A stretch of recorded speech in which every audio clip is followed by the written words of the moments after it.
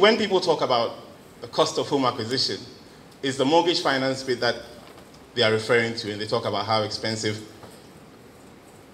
the loans are. In fact, people tend to confuse the two. I hear people saying mortgages are expensive, and then they go ahead to say, for example, a mortgage in Accra is $300,000. I think they're confusing the house with the loan. The loan is what it is, and it really comes down to the kind of house you're looking to buy.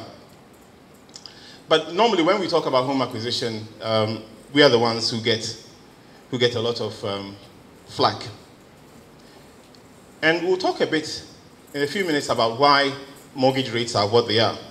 But first, let me talk about the size of the mortgage market, because I think one of the earlier speakers referred to it.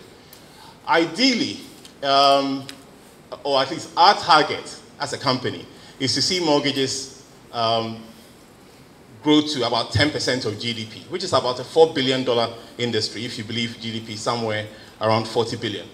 At the moment, outstanding mortgages in Ghana would be no more than 300 million. And that's after a lot of effort on our part and other mortgage providers in the land. I can easily hazard a guess as to why that is so. It's so because when people think of home ownership, honestly, mortgage applications don't immediately come to mind. You think of buying land and building yourself, and you don't automatically think of taking a mortgage, which is not the case elsewhere. There are places in the world where mortgage as a percentage of GDP is up in the 70s, 80s, 90s. And that's because elsewhere you can't just start digging the ground and build a house, especially a house that you abandon halfway and come back in 5 years later and try to complete. You can't do that. When you're building to completion. But that's not the environment in which we live. It's possible in our markets to do this. And therefore, a lot more people decide to do that without considering taking a mortgage. And because that's the case, because it's not really the first choice for most people, a lot of common myths have been perpetuated. And one is that the loan is not affordable. Now, before I'm misquoted, I need to quickly add, I'll be the first to say that not everybody in this country qualifies for a mortgage.